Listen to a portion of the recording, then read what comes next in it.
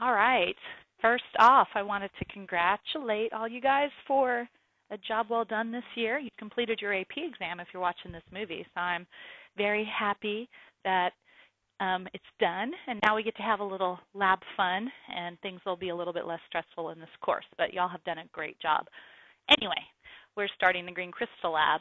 I'm going to be providing you videos for each experiment that you will need to watch as the weeks progress, and those are indicated on your calendar. There's a schedule that you'll need to follow. So in class, we talked a little bit about the point of this lab, and the point of the lab is to determine the empirical formula of an iron oxalato salt. In experiment 1, which is what you're going to be doing very soon, you will have to actually make the salt. So your first steps are going to be and by the way, it's good to have a copy of, if you're watching this on your iPad, it's going to be tough to do, but it's good to have a copy of your lab out while you're watching these videos because you can make notations on the in Notebook or whatever on a PDF to help you remember some of this stuff. But the first thing you're going to do is weigh out some potassium oxalate in a beaker, and you're going to have the beaker labeled with your initials because it's going to sit overnight in the refrigerator once you make the crystal. You're going to add some water to the beaker, to said beaker right there, and you're going to heat it until the oxalate is dissolved. And then you're going to add 8 mils of a pre-made ferric chloride, and you can add, once it's dissolved, you can add this ferric chloride directly into the warm solution. If you're having trouble getting this dissolved, all you have to do is just put in a little more water and keep adding water little bits at a time until it actually does dissolve. Once it's dissolved, pour the ferric chloride directly into it, and you should immediately see this green color. This always works, so just know you will not have a problem with this.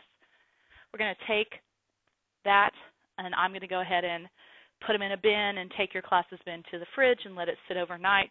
That way the molecules can slow down and allowing them to appropriately form the crystal that they need to form. Then the next day, you're going to take it and you're going to filter your crystal. You're going to rinse it. Now this apparatus that you see here, this filtration system, we're not going to use. You're actually just going to use the normal gravity filtration that you know how to do, where you have the filter paper and the triangular funnel. You're going to rinse a couple times with a few mils of water, and you'll see you might have some white leftover oxalate on there. You want to clean that crystal up, and then you're going to do a final rinse with acetone.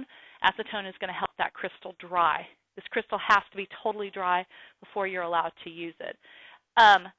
You don't want to use a lot of water or acetone because the crystal is water soluble, so you only want to use as little as you need to get it rinsed off and clean. You're then going to place your crystal. This is kind of what it looks like. Looks like this. You're going to place that crystal in a film canister with a dot. Anywhere you see dots, every class has their own colored dot, and you're going to put your name or initials on the dot so you know it's yours. And you're going to put your crystals in the canister, and you're going to leave that lid off, whether it's on the side next to it or whether it's on top open. You have to leave it open or the crystal will not dry. And then you're going to take it back to what we call home base, which you'll see in the next video. So that's it. Making the crystal is pretty easy. Another thing that you have to do before you start the next experiment is making a potassium permanganate solution. It is on the calendar that you have to do that, so just look at your calendar and follow the timeline. You have to make the potassium permanganate because in experiment 2, we are then going to standardize that potassium permanganate. So to make it, you're going to weigh out an appropriately calculated amount.